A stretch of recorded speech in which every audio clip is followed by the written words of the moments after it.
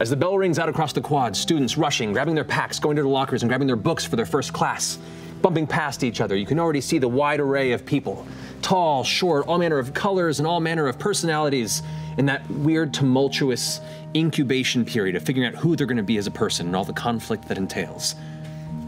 As we step into Mr. Kempler's homeroom classroom, students start washing in and finding their seats, beginning with Sasha, if you'd like to describe and introduce yourself and what we see.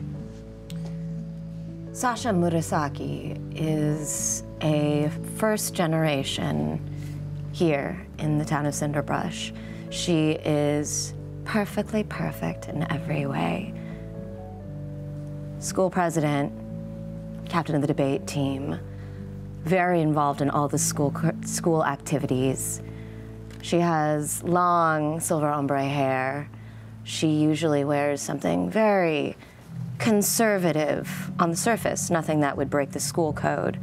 But skirts are a little short, thigh highs are a little high.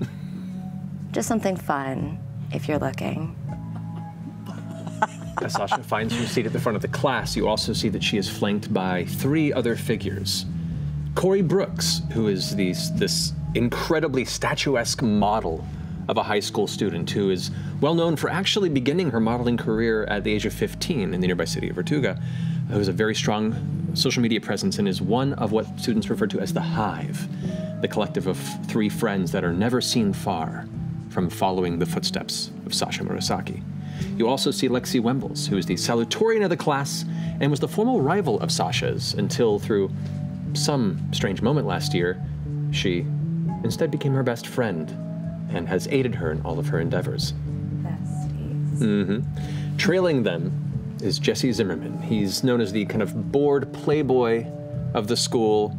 Rich parents that constantly travel in and out of town to one of the other major cities in Arizona. He's left to his own devices with a fair amount of money and no oversight.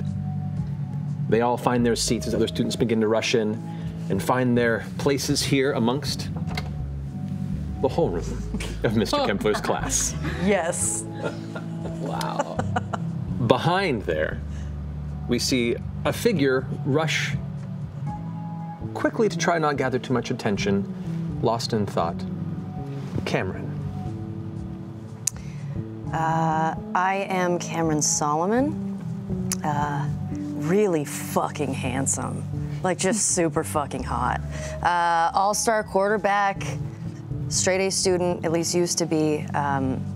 Come from the Solomon family, which they sort of run the quarry a little bit outside of town.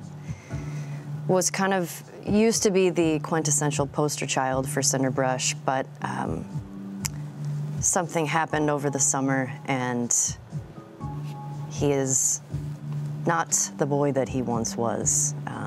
His grades are kind of slipping a little bit. He's kind of pulling back from the team, and he used to date Sasha for 2 years, but they broke up recently. He's not star material anymore.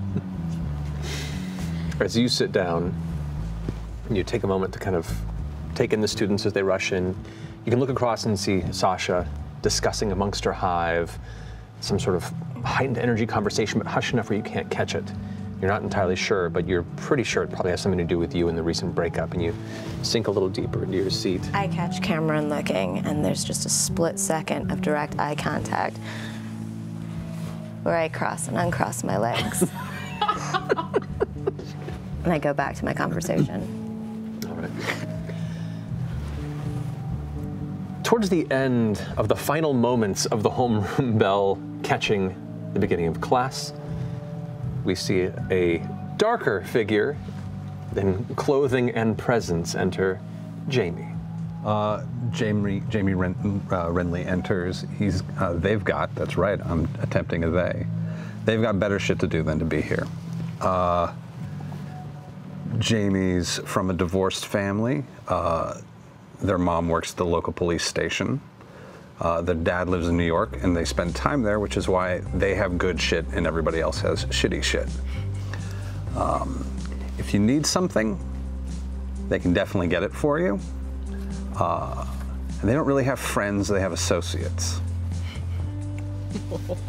Jamie takes their place in the far, far, far back corner of the classroom. Not far after, the fourth of our group of characters enters, the newer student, having arrived here just last week with the first week of school, kind of to a couple of stares and some hushed whispers as they step into the room. You see Af, or Abigail Flowers. Yeah, my name's Af. I'm brutally lost, but I'm not letting anybody know. I'm just kind of trying to, I walked into 2 of the wrong classrooms before this, but I'm pretty sure this is my actual classroom. And my name's not fucking Abigail, okay? It's Af. Those are my initials. Call me Af. And yeah, so far school's been kind of a nightmare, but maybe it'll be cool. Hi. I run to my seat. As Af runs over and sits down and finds your seat, you get down and kind of in a similar way to Cameron, slink down a bit, Yeah. both recognizing Cameron with a quick glance, a recognition. Yeah, I know Cameron. I look over, give a quick smile over my shoulder.